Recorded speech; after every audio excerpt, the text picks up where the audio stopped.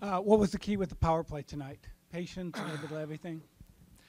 Power play's been good all year, and it's been a weapon for us. And we stuck it in the net. We didn't make them pay for taking penalties last game. We wanted to make sure we did tonight, and we did. Does that make a big difference when you do make them pay? Well, of course. If they're gonna play physical and run around and do things like that, you've got to make them pay for that on the power play, and we did. What can you say about Jake from start to finish? I mean, Yeah. all the way till 6 seconds left to all the breakaways at the beginning as well. Yeah.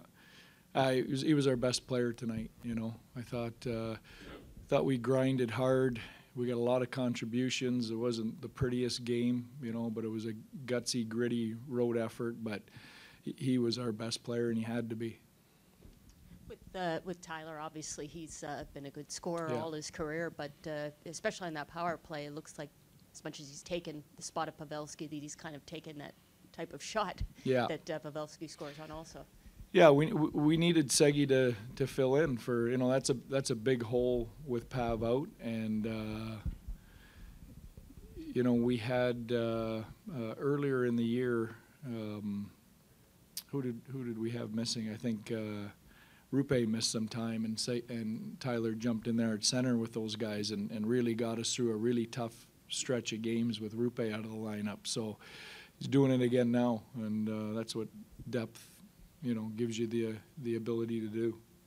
They have a history of pulling the goalie and trying to make that push at the end of games. Yeah. How important is it to have that calm and to be able to get out of here without having to go to overtime?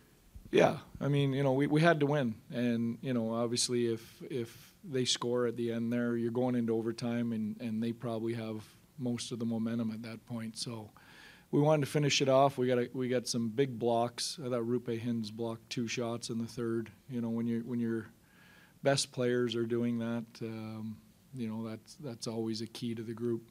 When you took the job, you mentioned that you watched Game 7 with the staff a lot. With Jake, is it just something about these big moments where it seems that he's able to take it to a different gear the way he did last year in Game 7? Yeah. Again today.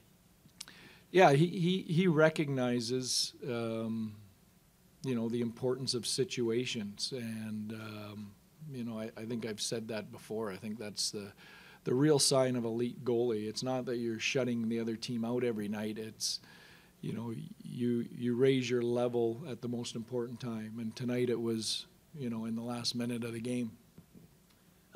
When officiating is kind of on both sides, just kind of uneven, what allows you to kind of fight through? You said you have to capitalize on the chances you get and kill the ones that you don't, that go the other way. How do you kind of look at the flow of the game when that? Yeah. Well, exactly that. I mean, the officials are out there doing the best they can, and they're not going to get every call right. But I thought, again, special teams were a big part, and we're a good special team. We have been all year, and I've said this before. They take penalties, and when they do, we have to make them pay.